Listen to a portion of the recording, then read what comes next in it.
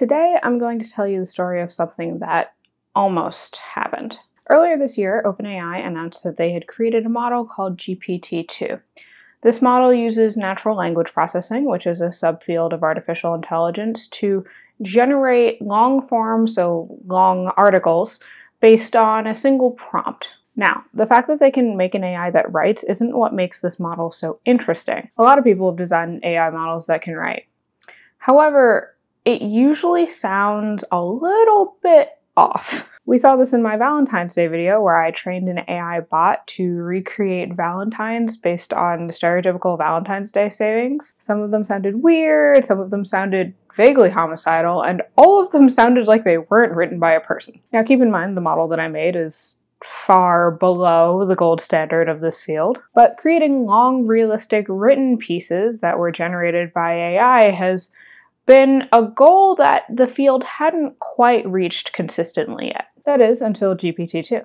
I'll include a link to the official announcement from OpenAI in the description, but in short, GPT-2 is a model that can create long written pieces using only a prompt. I'll read some for you. Okay, so the prompt is, in a shocking finding, scientists discovered a herd of unicorns living in a remote, previously unexplored valley in the Andes Mountains. Even more surprising to the researchers was the fact that the unicorns spoke perfect English. And here's the model completion. Keep in mind this took 10 tries to generate, so it's still not perfect, but this is a lot better. The scientists named the population after their distinctive horn, Ovid's unicorn. These 4-horned silver-white unicorns were previously unknown to science. Now, after 2 centuries, the mystery of what sparked this odd phenomenon is finally solved. Dr. Jorge Perez, an evolutionary biologist from the University of La Paz, and several companions were exploring the Andes Mountains when they found a small valley with no other animals or humans. Perez noticed that the valley had what appeared to be a natural fountain surrounded by 2 peaks of rock and silver snow. So it goes way longer than that, but I'll stop there. So this is a pretty powerful model, and OpenAI recognized that. In fact, a large part of their release announcement dives into the implications of models like these. It's even in the title. And the discussion focused on a topic and a type of model that the AI and policy community are currently struggling to deal with.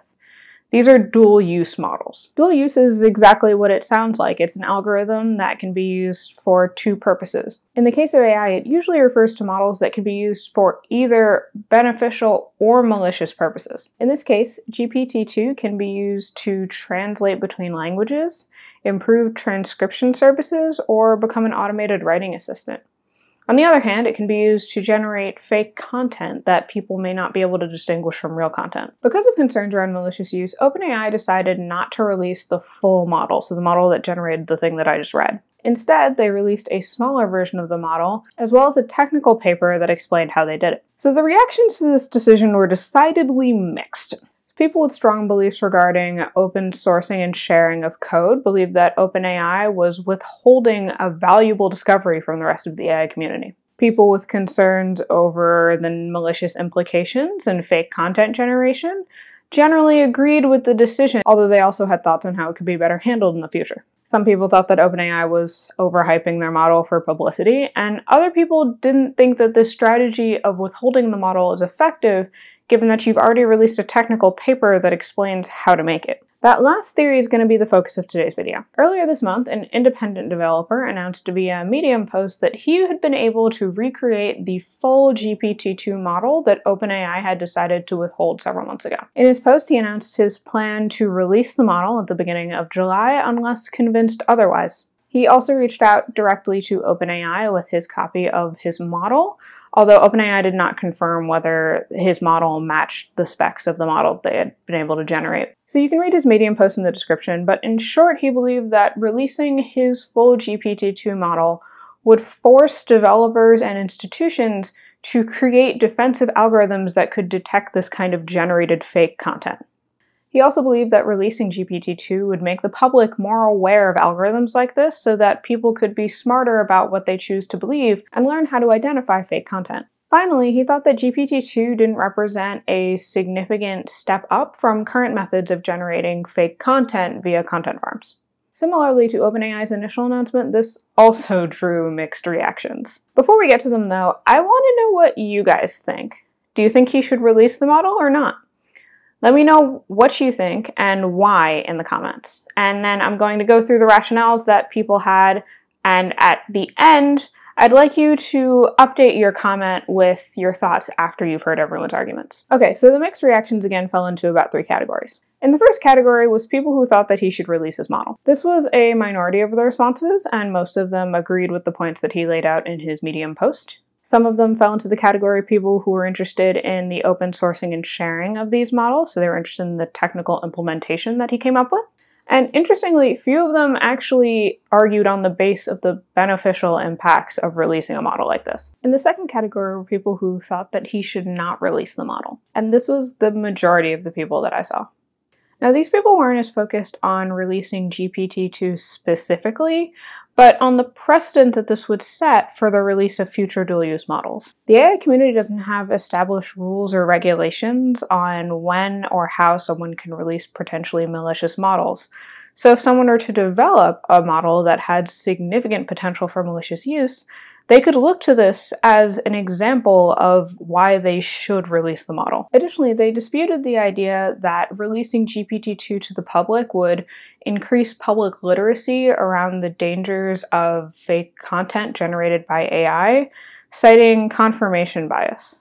And the third category of people were the people who thought that he was lying about it, but that's not an interesting category, so we're not going to talk about it. Okay, so now that you've heard people's thoughts, has your opinion changed? Let me know in the comments. Here's what I think. It probably doesn't surprise you to find out that I was in the category of people who did not think that he should release this model. I'm not overly concerned about the release of GPT-2 specifically, especially since the smaller model that they did release can already create some very convincing content. There's an entire subreddit that's just made up of GPT-2 bots, and it looks like every other subreddit that you could ever happen upon where you're not familiar with the topic. However, I found 2 main flaws in the developer's argument. First, the idea that releasing a model like this would result in people developing defensive algorithms that could identify AI-generated content just doesn't really have any precedent.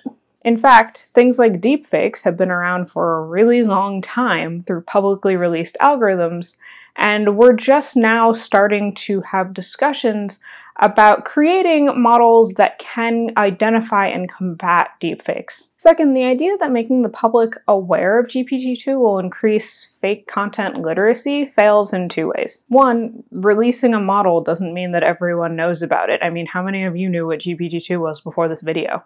And 2, just because people know about it doesn't mean it changes behavior. We all know that Facebook's done some ridiculously unethical things with our data, but we're all still on Facebook. For now, the argument around releasing GPT-2 will remain theoretical. Several days after posting the original Medium article and after discussions with people from OpenAI, as well as some other organizations, the developer in question released a new Medium post explaining his decision not to release the model after all. This change of heart seems to have come from a lot of the things that the people who did not think that he should release the model brought up in public discussions, mainly the precedent that this would set for the release of future models.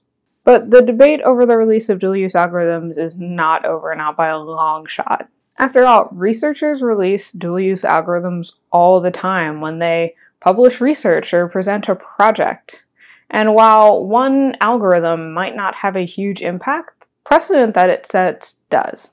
Okay, ending on a dark note. If you enjoyed this video, you can let me know by smashing that like button and subscribing to my channel. You can also support me on Patreon. Thank you so much to all of my current Patreon supporters.